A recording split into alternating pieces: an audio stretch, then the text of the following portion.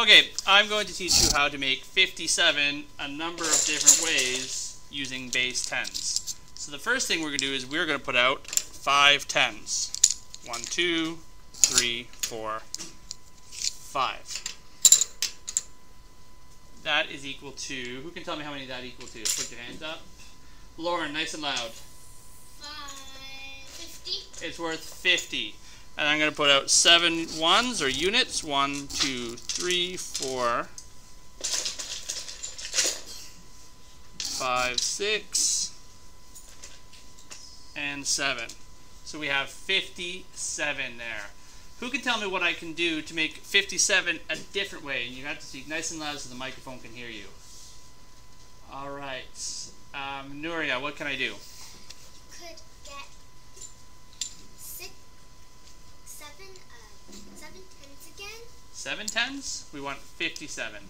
Oh, I mean 5. Okay, so I've got 5 tens. And then 7 ones. Okay, so 7 ones. 1, 2, 3, 4, 5, 6, 7. So I've got it, but it's made the same way. So what can I do, Nuria? You could trade one in. Trade a what in? At 1 10. So I'm going to take a 10 out, and what do I do now? Now you get 10 ones. So I'm going to put 10 more ones in. 1, 2, 3,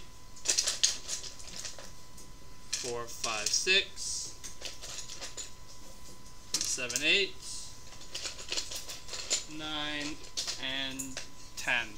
So now, instead, I have 4 10s, and I have 17 ones, and that is showing 57 2 different ways. Can we do it one more new way over here? What else could I do? What else could I do? Jordan, nice and loud.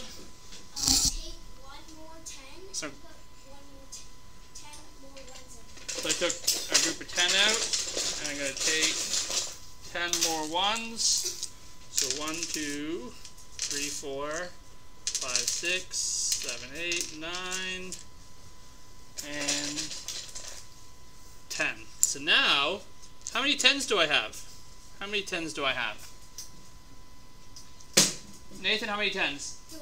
I have 3 10s, and I have 10, 27 ones. And that means we just made 57 3 different ways.